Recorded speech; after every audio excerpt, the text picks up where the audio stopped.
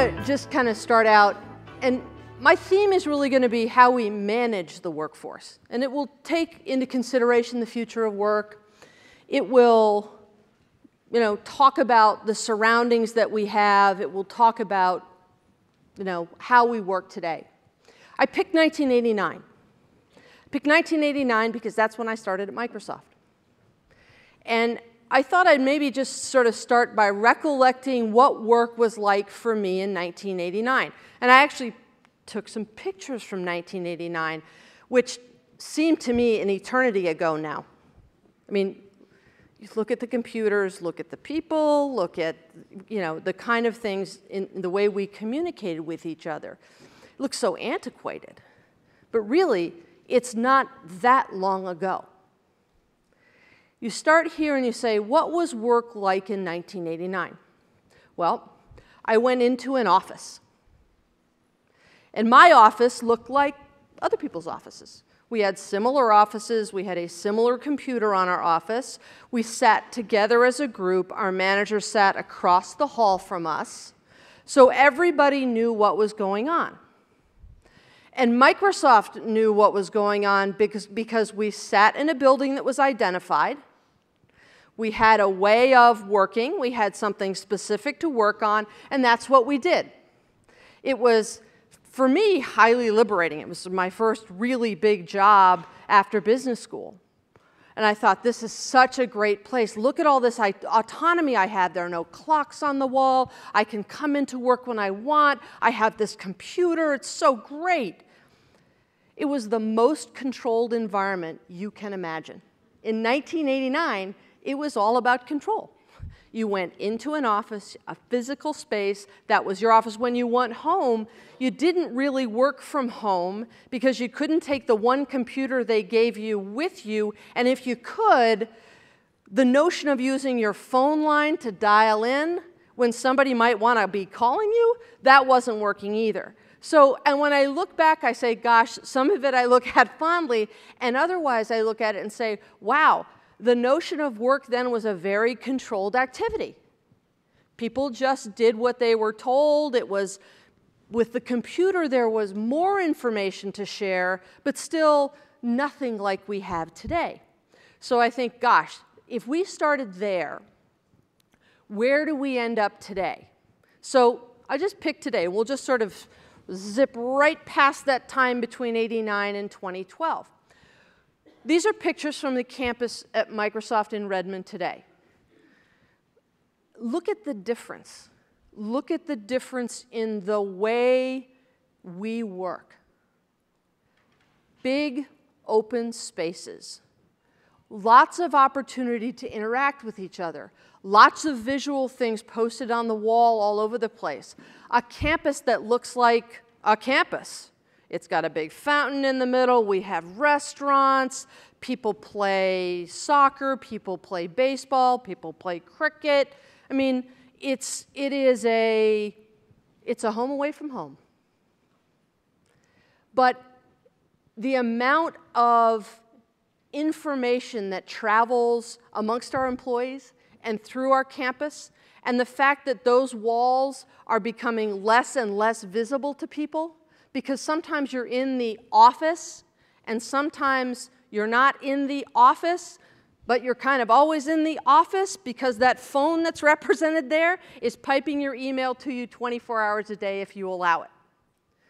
So that notion of how we managed people in a very controlled environment to today, where we look at the opportunity to kind of push the walls out, bring people closer together, put managers in different proximity to the people they actually manage, give people multiple devices to get information, create information, and send out information. So to Tim's point about this idea of where all information comes from and how you manage it, it's a whole different world today. My manager just can't see whether I'm in my office or not and say, oh, it must be doing a good job. They're sitting in their office working. So you take that evolution and you say, what's the difference in managing? Well, as a leader or a manager in a company, you have to figure out how you take that technology, how you take the aspirations of your employees to work with other people and figure out how to come up with some commonalities. We still have some level of control. People still come into a physical office in Redmond for the most part, not everybody, but it's a different time frame. Some people work from home for a while. Some people work from home afterwards. Some people work on the go. But there is still that central office. So we've had to evolve the social aspects. I'll call it the social contract we have with our employees, because they have ultimate liberty to use technology to work from anywhere. We don't physically see them very often. Frankly, there are 40,000 people sitting on our Redmond campus, and there are 95,000 people in the company as a whole. So unlike the smaller shops, we can't see them to begin with, so we have to find a different way to manage the outcomes we're trying to get to. Not control the people, manage to an outcome. That's really the whole point of work. You've got to manage to an outcome.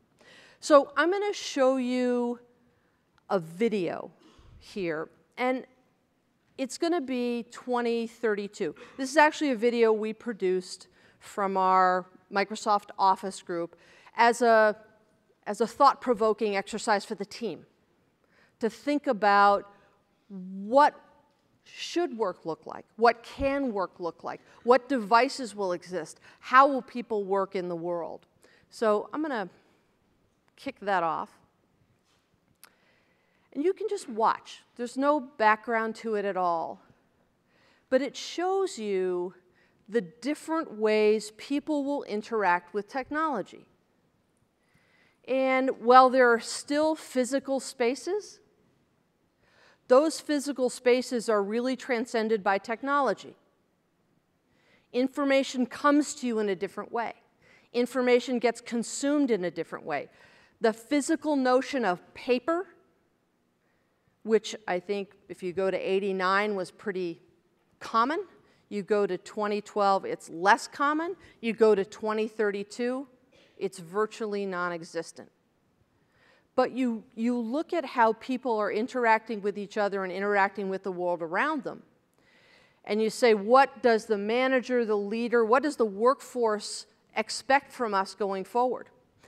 And I think if you take it to its most extreme sense, you say you will have to create that social contract where you may never see an employee, you may never understand their workplace, but in some way you have to create a common outcome that you're all working toward. And you have to find a way to communicate with that person as to whether, or those people, as to whether you're making progress on that or not making progress on that. And I think that's a challenge. I don't know that our current managerial force is really ready for that today. I think we're still used to a very structured environment. So the challenge for us is going to be, how do we think about taking that to the next step? Well, what does it mean? It means a higher level of communication with people. You have to not only give direction, but take direction. Go back to even before 1989. The very traditional sense of the workforce is it's hierarchical. There's someone at the top who makes the decisions, pushes those decisions down to the people who work in that organization. They follow those directions, and something gets produced. Well, the evolution of the workforce is, these days, people want to know what they should be doing, but particularly our newer generation of the workforce, they'd like to tell us how it should get done. And so for those of us who are sort of in between that stage in our lives, how much do you listen and how much do you direct? Because technology is empowering, and technology empowers them to know more than I know. And embracing that is hard. You get to my age and you think, yes, it's not possible for you, 20-year-old, to know as much as I do, because I've been in the workforce a lot longer than you have. It's so wrong. Technology is empowerment for people. And we can either sort of say, gosh, in this new world of 2032, we can manage the same way and it will be fine. it won't be fine. We are going to have to evolve that contract we have with people who work for us. We're going to have to be capable with our technologies. We're going to have to figure out how they not only watch what's happening, but empower the right thing to happen, and that both sides of the equation agree to that. And I think that's just a change. It's a change in the evolution of business, and that's what technology is going to foster. To me, it's super exciting. I watched that 1.5-minute video, and I think, what an exciting world that technology can bring. And then I look back as a manager and I say, wow, what do I need to do to be ready for that to happen? What do I need to do sort of educationally to get myself up to speed? What do I have to do personally to change the way I work with other people? And what do I have to do as a leader to figure out how we make 2032 the most exciting time for everyone? You know, I happen to work in a place where there's a lot of investment in new and interesting things. I have the benefit of that. If I didn't, I'd certainly want to go learn about it, because I do think the evolution of our workforce is very different than what we expect today. And we're going to look at that 2032 film, and in the next 2 or 3 years, some of that will be very real. It's not that far away. So when do we start preparing ourselves for it? I think we have to prepare ourselves for it now. It's exciting. It's fascinating. I love gestures, and I love the idea that you will see things. I love the idea that holograms will appear. You won't attend a meeting anymore. A hologram will attend on your behalf. It's freeing and scary at the same time. But that's the kind of world we sort of say, well, yeah, you only see that in the movies until all of a sudden it's real. And we have to be prepared for that. So I think the future is exciting. I think that social contract is something we have to think about with our employees. And I think technology is going to make the entire world of work different in a much shorter time than we think it will. Thank you very much for your time.